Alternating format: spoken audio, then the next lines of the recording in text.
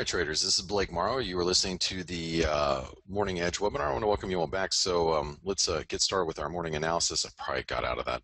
I probably shouldn't have got out of my Aussie and Kiwi. Probably jumped the gun there, but it's okay. I'm actually more comfortable not being in them at the moment.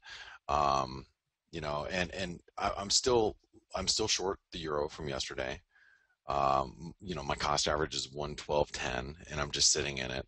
It's not a huge position. I'm still in a position in the dollar Swiss, so I've got some long dollar exposure. I'm a little bit nervous about being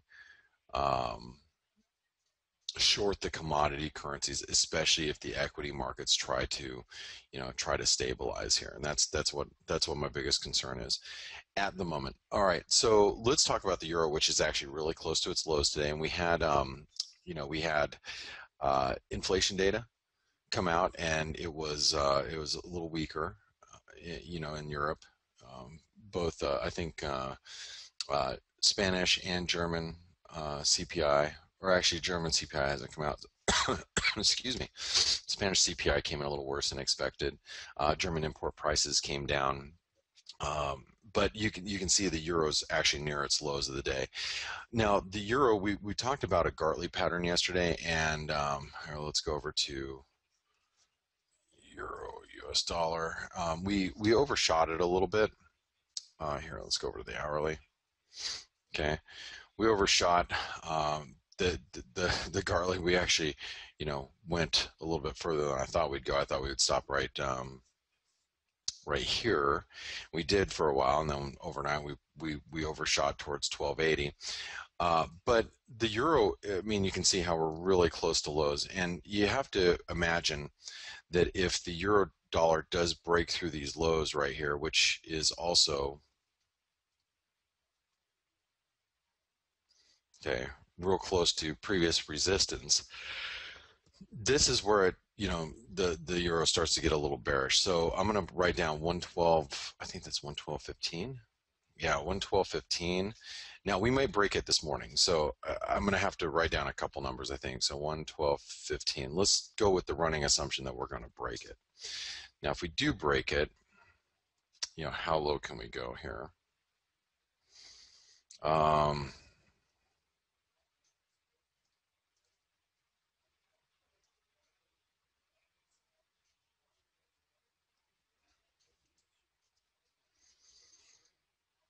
Maybe a move down to 111.75, possible.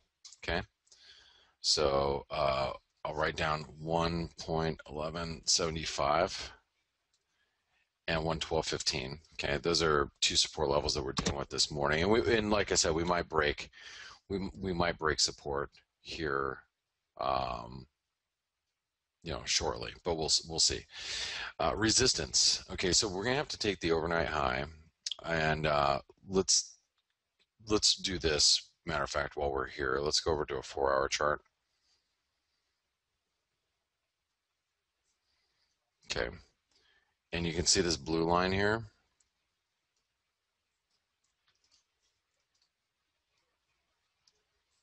Right?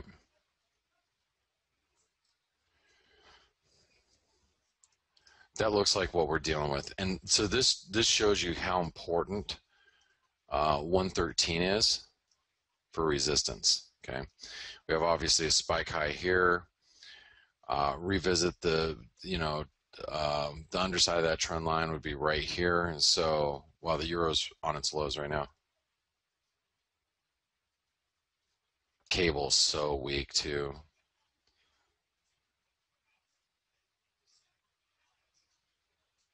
And look at how weak the cable is. We're on our lows. All right, so resistance, I'm going to write down as 113. It's really, really critical resistance. We are still in a range environment. All right, let's take a look at the pound.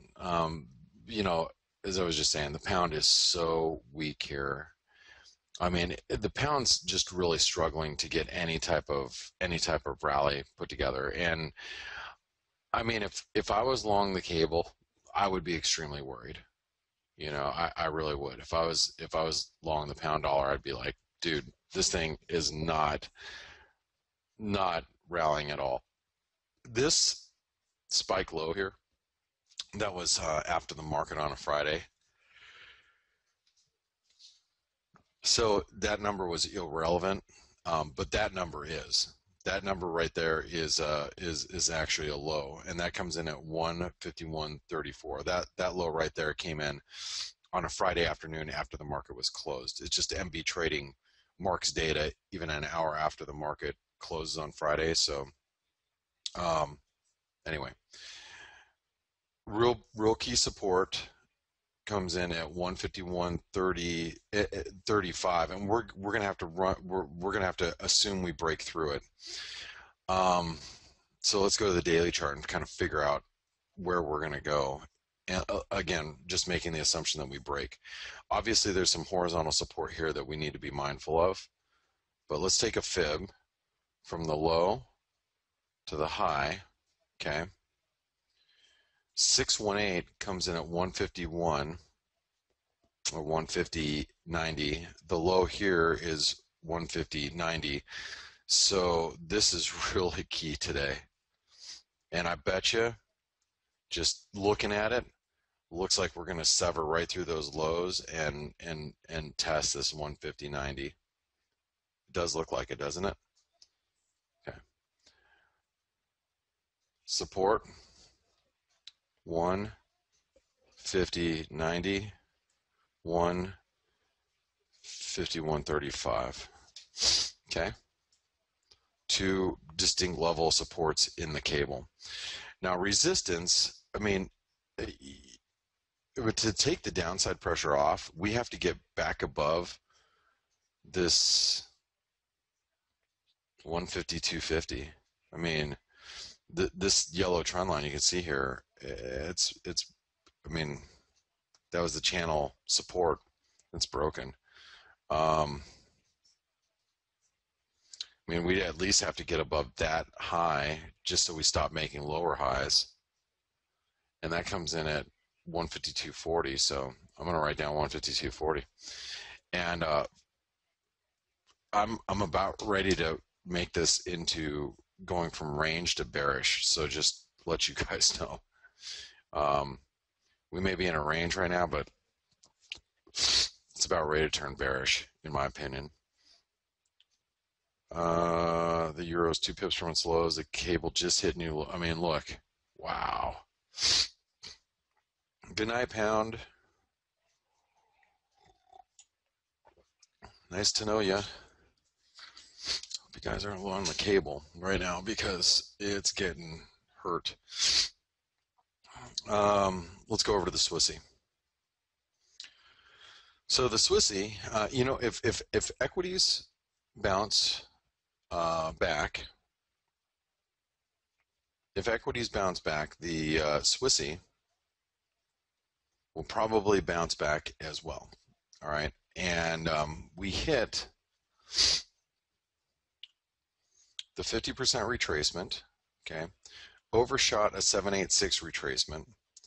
Okay, found some support and are trying to stabilize. Now, I venture to guess in order to get the Swissy to really move higher, we're going to have to break this right here.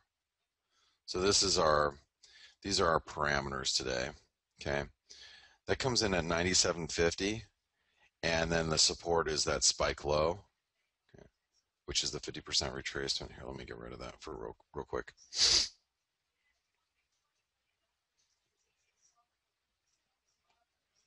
So that comes in at 96.85 and 97.50. You know, if 97.50 gets taken out, then we're probably going to get a nice little rally here.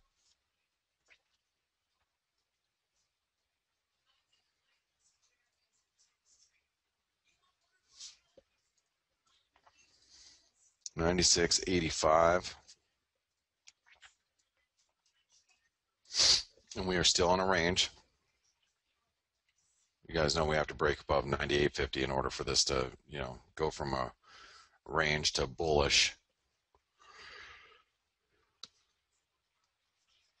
All right, let's take a look at the dollar yen. Okay, so the dollar yen, this is another one you guys got to pay real close attention to because we had a false breakout up here. We had another. I mean, this is like dollar yen's like pretty. I'm gonna actually remove this. I'm gonna remove this. Okay, for now, and let's look at like a 4 hour chart, and let's just mark up, really our range that we're dealing with. Okay,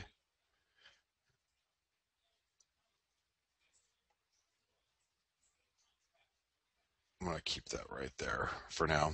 All right, support 119, resistance 121.30, and and again, if the stock market stages a recovery, then we're probably going all right back up here, I would think. Okay, so our range is between 121.30 and basically 119. And I don't know if you really, I mean, you can try trading inside of this range. I think I would just trade um, you know, the extreme range, the extreme fringes of the range is what I would do.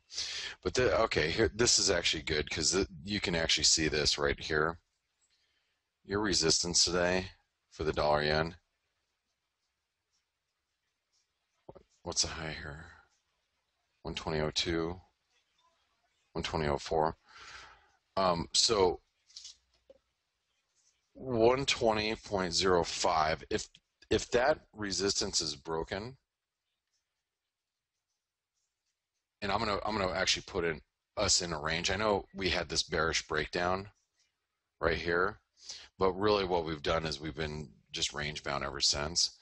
Um, we start taking out some of the support, it's going to go back to bearish again. But keep an eye on this 120.05 because if we take out 120.05,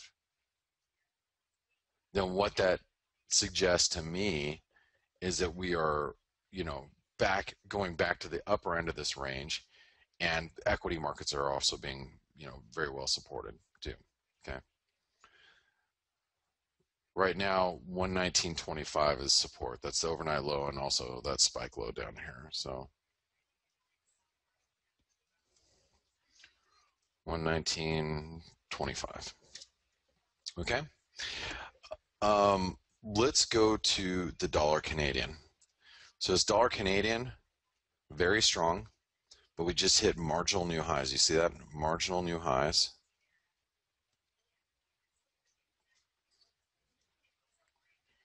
And I mean, yeah, the dollar Canadian probably is not, a bad short up here.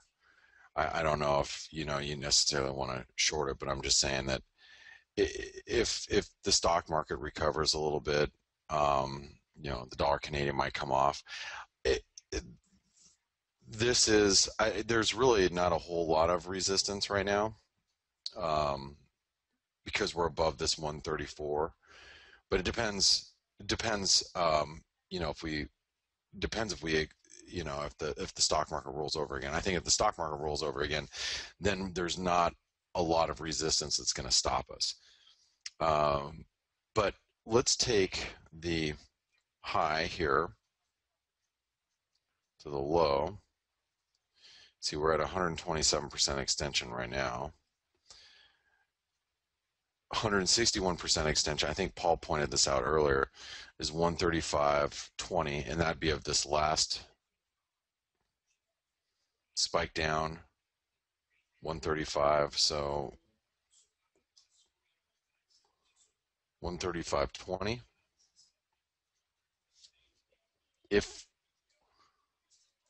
If we really start to rally here, okay.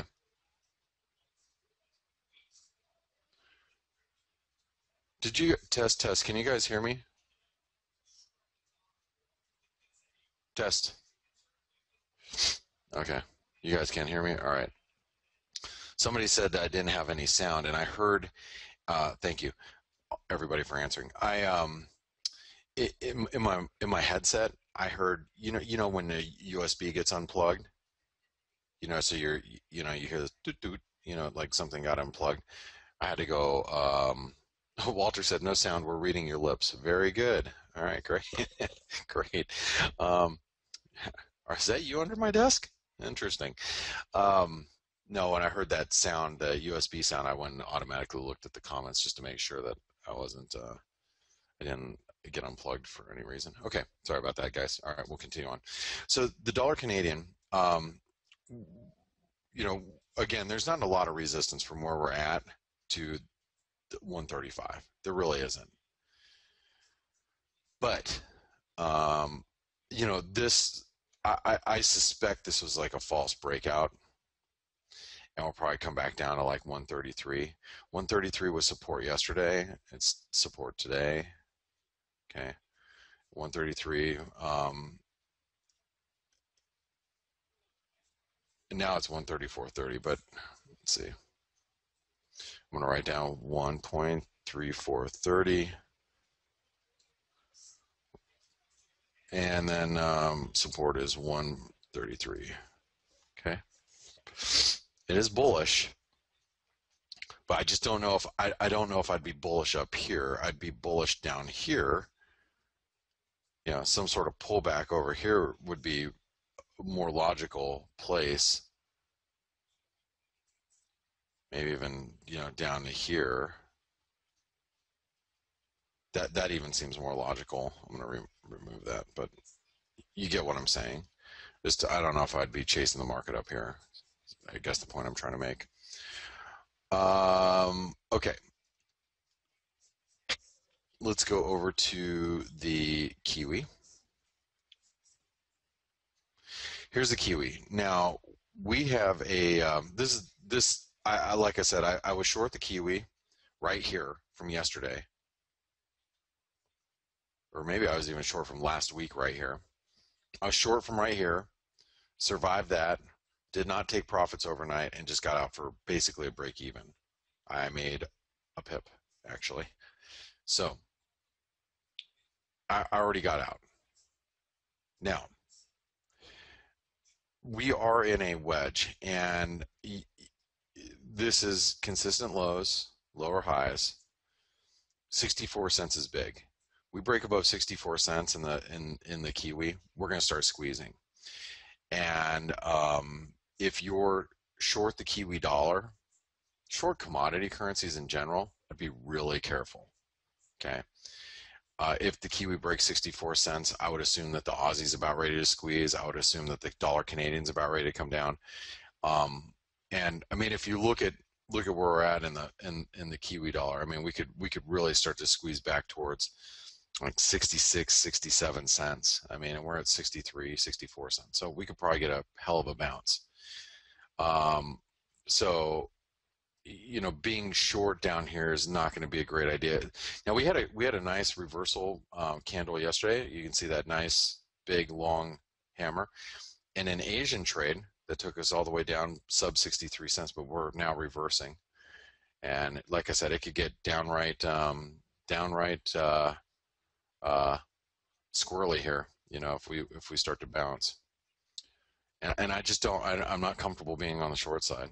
Okay, so 0.6400, that is key level of resistance, because we are bearish right now, but we will turn from bearish to bullish if we break above 64 cents. We're at highs, we're at highs in the Kiwi. Somebody asked me earlier, and I didn't see who answered the question, asked me if I'm long the Aussie New Zealand still. Yes, I am. I'm actually still expecting a move down to 109.50. As much as I don't want to see it go down there, it's still expectations that I have. All right, FYI. All right. The support. Well, today's support's going to be 63 cents or whatever the low is here. What's the spike low? 62.87. But I would say any dip down to 63 cents is going to be very well supported. We wrote down 63 cents yesterday. I mean, we overshot it by 10 pips in Asia and came back. So, yeah, 63 cents, big support. or it will support. It's not huge support, it's just support. All right, let's do the Aussie really quick. We got time.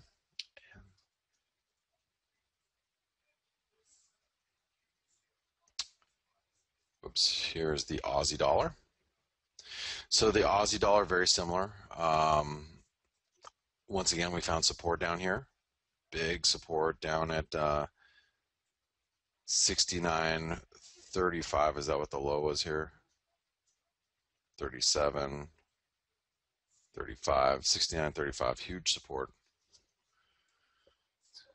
And 35, big support down there. And where is resistance? So, here's just another example: is if we break through 70.40, is that what we wrote down yesterday? Well, we'll just kind of call it 70.50. If we break through 70.50, I would not want to be on the short side of the Aussie. Okay. Now we are in the Aussie. We're range bound. We're just at the lower end of our range. Okay. But yeah, if we break above 70.50, we're probably going to see a squeeze in the Aussie dollar. I wouldn't want to be on the short side there.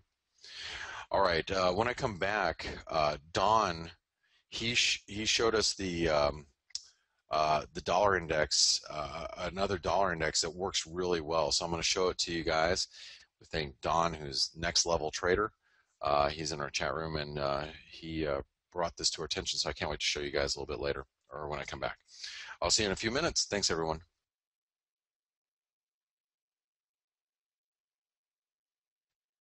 All right, traders, this is Blake Morrow. You are listening to the Morning Edge webinar. It looks like German inflation data came in a little worse than expected, negative 0.2% versus flat. So the euro is coming under a little bit of pressure as a result, because German inflation data came in worse than expected. So yeah, we're seeing the euro sell off just a bit on that news. Matter of fact, we're about 2 pips from the lows. New lows, euro. Euro. Go, euro, go, because I'm short. Keep on going, please. All right, now remember, as far as the euro goes, we're sitting right on support here at 112.15. Break below the 112.15, and that's going to expose a move down to 111.70, I would think. But you see how we're holding it right now? Just a little heads up. The euro is getting hit against the commodity currencies too, as we had thought would happen. So here's the euro Aussie. Nice sell off there. Euro Canadian. Nice sell off there. Euro New Zealand.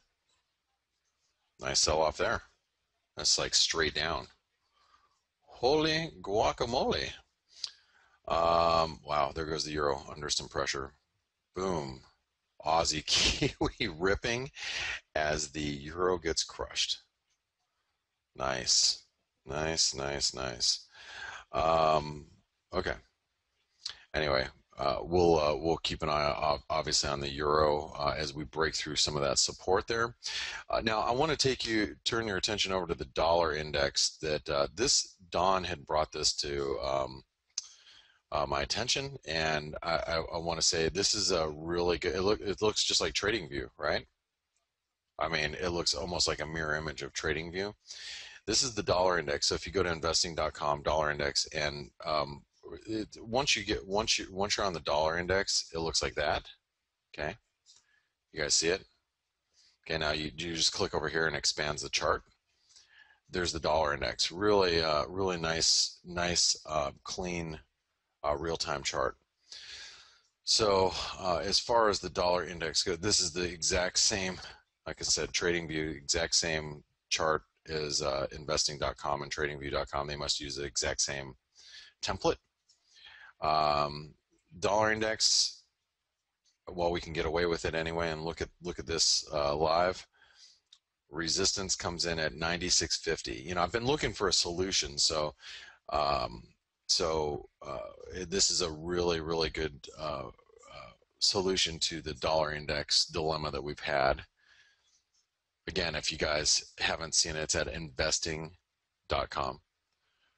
Jay says they've completely robbed TradingView. Well, here's the thing, Jay, and I'll just tell you, a lot of these companies, TradingView, investing.com, they have the same template. TradingView's just done a better job advertising and getting to you, right? Because they have a community, but it's a template that some software company sells. That's all it is. But no, this is all the same template. It's that means there's somebody out there that has developed this template and is selling it to TradingView and investing. It's not, I don't think it's anything unique here. Now, what I do think is that TradingView has done a good job as far as trying to build some sort of community of traders that no one, you have no idea who they are, which is scary in itself. But they're all using the same. They're all using the same charting template. Okay.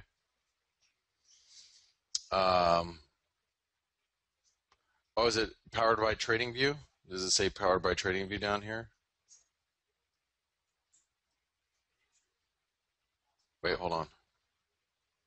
Oh, powered by TradingView. Oh, so it is. It's just the TradingView charts. So it's TradingView's technology. Got it. Thank you. Thank you, John. So it is. It's just TradingView's technology, and they just license it over to investing. Investing has their own. That means investing has their own data inputs or data providers. So TradingView provides the actual technology. But hey, it's a great alternative for right now, right? Look at the euro. Look at the Canadian. What happened there?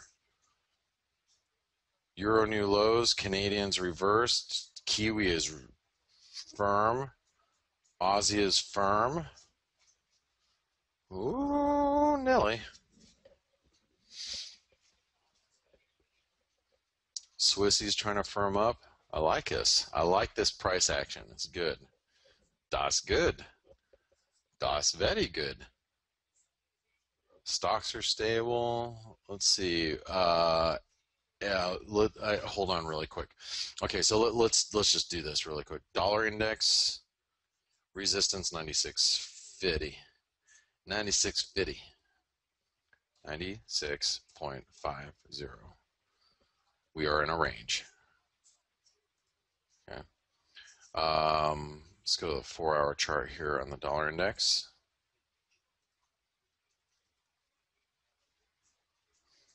Hold on really quick. Oh, no. That I didn't want to do. Let's remove that. Okay.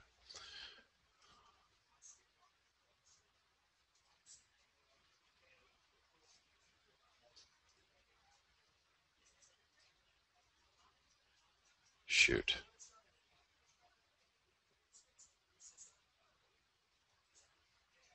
I have to adjust these settings.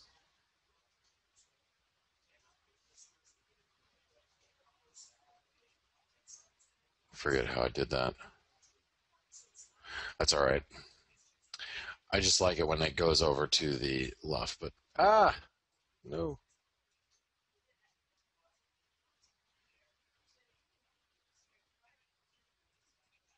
Okay. So the 786 comes in over here. We're not dealing with that right now, but that's something that we'll have to be aware of. Yeah, see, oh, here we go. Format, labels to the right. That's it. Okay, let's get rid of this. No, you were supposed to save.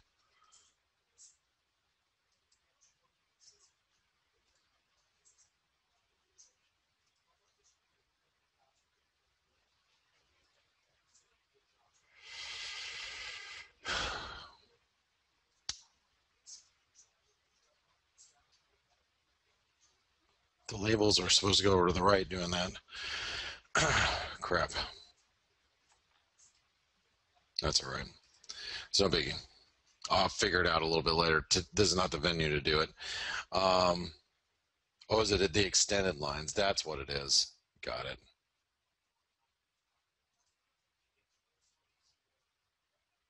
Extended lines. That is it. Correct. You guys got it. Thank you very much. Okay. Extended lines. There we go. Why it doesn't default to that, I have no idea. But anyway, okay. So the 786 is going to be the big deal. But right now, just a move up to this resistance will be what we need to pay attention to. So 96.50 is going to be key resistance. Support today is going to be at 95.83. So we'll just call it 95.80. There you go. Okay, let's take a look. Let's take a look at the peso, and let's take a look at the Norwegian krona and Swedish krona. So the peso, and I want you to treat the peso a little differently. And the reason why I say treat it a little differently is because it is acting very much inverse of what the dollar is doing everywhere else. Um, the reason why is because of risk aversion and risk appetite. If the market continues to rally, the equity markets, push off these lows, the peso should probably drop down towards the support.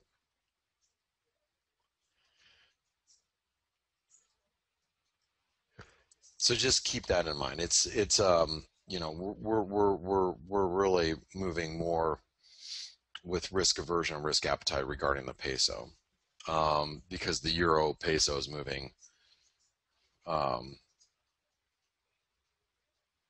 uh, you know, in that fashion as well. So I don't know if there's anything to do with the peso right at this very moment in time, though. I don't know if there's anything to really trade. Let's take a look at the Norwegian krona. Now, the Norwegian krona, did we just hit the 161% extension of that range? We did. Came really close. So check this out. All right. US dollar Norwegian krona is going to find some support down at 840. That's probably the place you want to be long.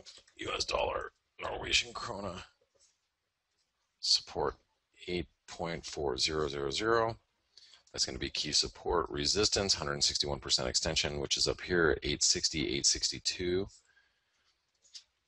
8.62, and this is in a bullish bullish trend. But like I said, this is how you want to play it. Remember yesterday we were here, and I'm like, okay, you want to be a buyer as you drop down to 840, which is the breakout point. For those of you that can trade the Norwegian krona, so now that we've dropped, you want to get all the way down to 840 if you can get it, and be long there. That's the place to be on the long side. All right, Swedish krona. A whole lot of nothing going on. There's nothing to do here. Nothing exciting. Okay, this is your bias chart. It is done. And like I said, and I want to reiterate. Watch these commodity currencies. Look at the dollar Canadian peel away. Okay, the dollar Canadian may be bullish, the Kiwi may be bearish, but those are threatening to go into a range environment, in my opinion. Okay. Okay. Let me grab a drink. This one's spiked.